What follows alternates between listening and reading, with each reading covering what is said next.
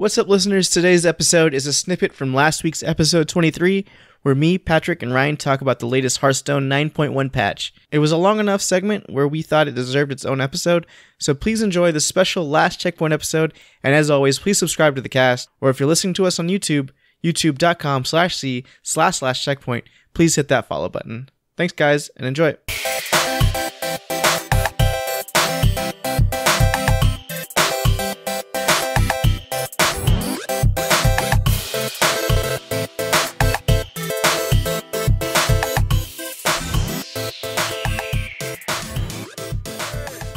So when I'm not sitting on the couch and I'm on the go, When I want to be antisocial, right. I'm playing Hearthstone because, as we all know, a few weeks ago the expansion just dropped, Knights of the Frozen Throne, and it's refreshing. All expansions are refreshing for the first few weeks, but it's different. Until the meta sets in, right? Until the meta sets in, which it has, and it is a little infuriating for a couple different reasons. But as far as the cards, as far as the way they did it this time was they released a 130 card expansion, 130 plus cards. They also had an integrated adventure. So for those of you that didn't know or didn't play, the original model was 130 card expansion and an adventure where you're playing against AI.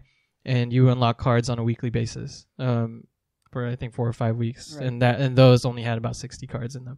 But now they in this expansion they've kind of fused that together. So you're getting all the cards, and you're able to play against the AI, which was surprisingly difficult because you to get one of the heroes you had to beat the final boss with all 9 classes, and that was a challenge, and I actually had a lot of fun with that. But the game is amazing. But the thing about it was that it kind of overpowered one class. So to piggyback off of that, I actually just Is it your class in my favorite Dungeons and Dragons? Druid? Druids. Piggyback off of that, the last tournament that was held, the Hearthstone Championship Tournament, first time ever where one class showed up, where everyone showed up with one particular class, and that's the Druid class. And most of the time it was banned for good reason. So what Ryan was alluding to was, and we didn't know this like coming into the expansion, like we speculated, we saw the cards, but no one knew just how powerful the Druid class would be, right, Ryan? Right. Nobody made the call on stream? Like they're just like, no, Druid is broken. Yeah, usually everyone does some kind of card review, and the card that they touched on that was a problem, that is a little overpowered, is Ultimate Infestation. Yeah. But no one realized that was the actual problem. Everyone thought, so a lot of top streamers thought that Quest Mage was going to, because a lot of the themes, a lot of the direction was fatigue, right? So you had a warrior card that basically threw your whole hand back into your deck. You had a priest card that threw your entire... The whole deck back into your deck. You had double your deck. You stole your opponent's deck, put it in your Fantastic. deck. I've actually seen that.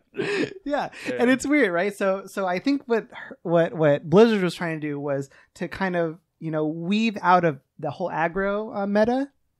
Which I think they effectively did. By the way, there's only a couple of classes that can successfully pull off aggro, but for the most part, they've extended the game, which I felt was very much needed because. The meta back then was really fast and really like it wasn't very rewarding. It wasn't very rewarding. But wouldn't you say Rogue and Pirate Warrior were sort of Jade Druid's counter in a sense? Like if you couldn't get the Jades out fast enough, you would get stomped on by those two classes. No, definitely, and that was what was there to combat the Jade Druid. So with those out of the meta, now you have the reigning king. Well, that's the thing, is Pirate is still in meta, and I think it's because Druid is still prominent. But I mean, with the new additions, Druid became more powerful and was able to live long enough to sustain the aggro decks. You want to quickly touch on the nerfs, because I heard the nerf hammer came down. Yeah, so all nerfs, right? So all the nerfs, there were just there were a few nerfs that were announced to some existing cards. and most of them are from the basic set. The basic set being the very first set that was released, that everyone has access to. The classic cards. Right, the classic cards. Yeah. So the first, and this is I think the in my opinion, the most major offender of the Druid class is the card Innervate, Right. which gives you 2 mana crystals for a turn. And if you think about it, just thinking about it, you have 2 extra mana a turn, which can launch you way farther ahead than if you're already ahead, or can get you back into the game if you're behind. It puts you 2 turns ahead. Yeah, Yeah. Essentially. And that was way too powerful, but luckily they realized that this was an issue, and they're nerfing it down to gaining only 1 mana crystal. Mm-hmm. So a counterfeit coin? So a counterfeit coin. That's basically what it was. And what's funny is that no one really called that out. Like everyone, when counterfeit coin, which only gave you 1 mana crystal, came out, everyone was like, "Oh, this is an amazing card." Right. But this whole time, Druid has had this card since the very beginning that gave you 2 of those. Times 2, yeah. So it's a much needed nerf, and I'm glad it's coming. Fiery War Axe is the next nerf. The warrior weapon, 3 attack. But where was that 2 last meta, right? When Pirate Warriors running ramp. Yeah, and I think this is a little harsh because now increasing. So the nerf is that they increased the mana cost up to 3 from 2. And what that did, Pro Warrior. I mean, what that did was it made it a worse version of what's already existing. The Rallying Blade is one of them, Right. and it has an additional effect. What else? There's another warrior weapon that gives you +1 durability if you have a taunt minion. And just this being a vanilla 3/2 for 1 more mana just really crippled them.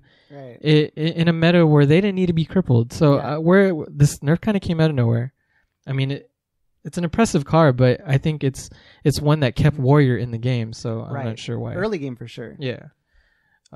Hex is the next one. Isn't there on the Fire War Axe? Isn't there a 3/3/2 in the Hunter with a perk? Yeah. It's the Eagle Horn Bow. The reset on the secret. Or Yeah, the and it increases your durability for each secret that's triggered. So And that's another one of Rogue those. has one too, right? Yeah, it's the I believe it's called the Shadow Blade, and it gives you a vulnerability on your first hit. Womp womp. So basically, it put it in a tier of weapons at the bottom tier of the 3 mana weapons, which, I mean, they probably have a vision, right, of the future for this card. And I don't know, but it sucks, and I'm sorry, Warriors. Hex is the next card that to be nerfed, and it's the Shaman class's polymorph. So it was very effective for removing big minions off the board, and that just got its mana cost increased up to 4 from 3. Sure. I don't think it's going to be a big issue. Polymorph has been existing since the very beginning. At 4 mana, right? At 4 mana. So yeah,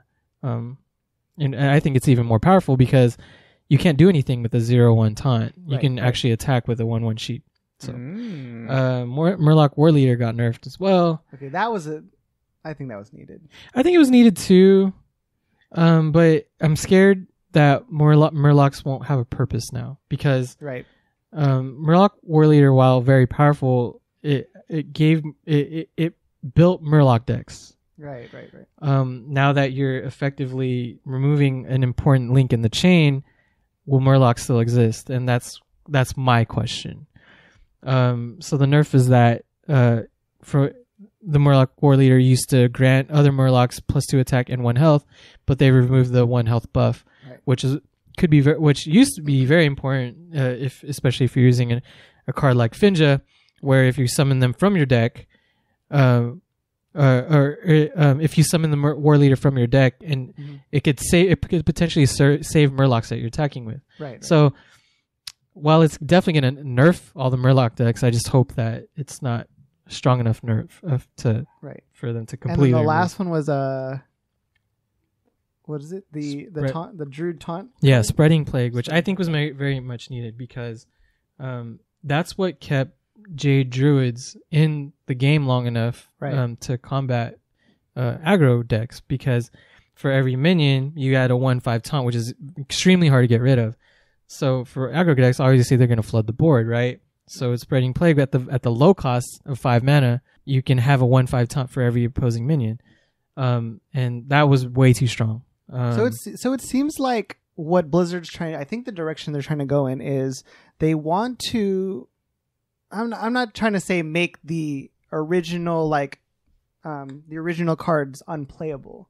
But they want to shine more light on the expansion cards, right? Because with so many decks, including the original cards, it almost like outshines, every card in the expansion. Yeah, definitely. And they've also expressed too that every time they make card adjustments, they have what they call design space in mind, meaning they're already working on two expansions out.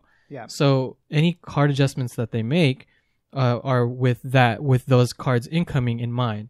So like while Innervate, or let's just say Innervate is getting nerfed for this reason, maybe Druid is also getting a very powerful spell that might synergize with that or something. Something along the lines. My last question is, with the current nerfs that are listed, is that enough to kind of even out the playing field? Absolutely, because I feel like everyone has a Jade Druid deck at the ready because they know how strong it is, and they know how many decks it can literally play against every single deck. Right. A lot of healthy metas have a strong deck, but a counter to that deck, right? Right. There were literally no counters to Jade Druid.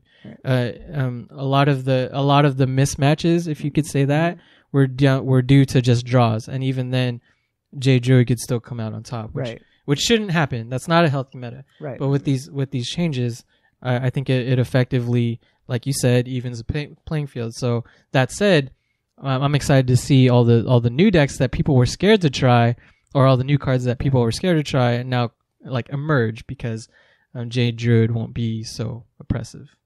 I'm happy. Oh, good. I have I guess a question for both of you then. I kind of to piggyback off of what Patrick's question was.